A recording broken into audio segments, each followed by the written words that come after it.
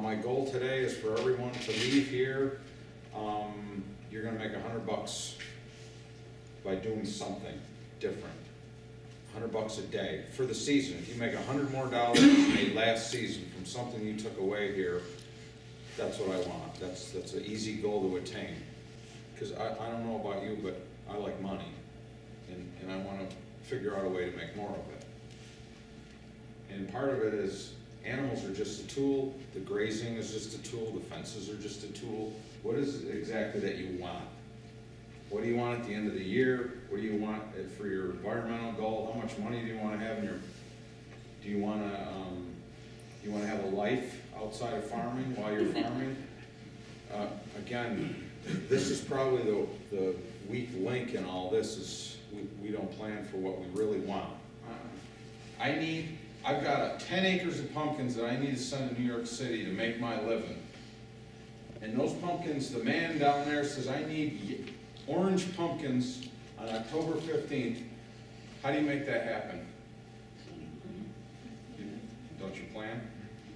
So you look at the package, you monitor the soil and whatever, and you put the seed in when conditions you think are, and you put the seed in the ground.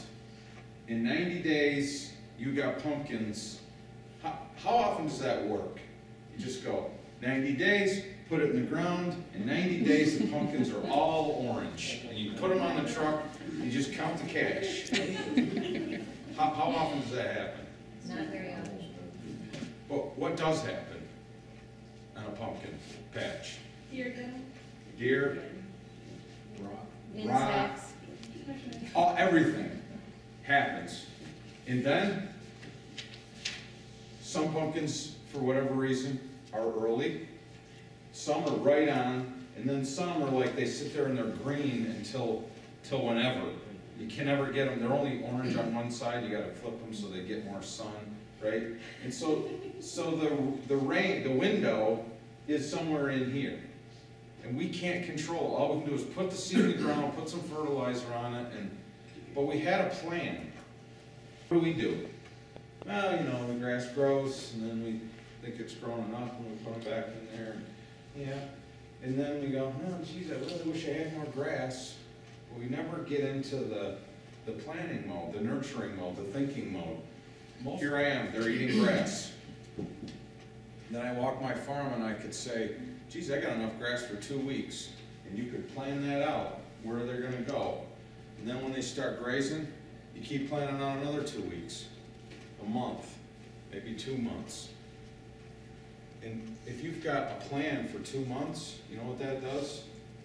Relieves stress. It's a constant reminder at every meal, there it is, that this is what you're doing, and this is what yesterday held, and this is what you're forecasting tomorrow to be. So it's been great, it really has. It's a piece of paper, take a pencil. There's no right way or wrong way. And take a stab at it and try something different than you did before.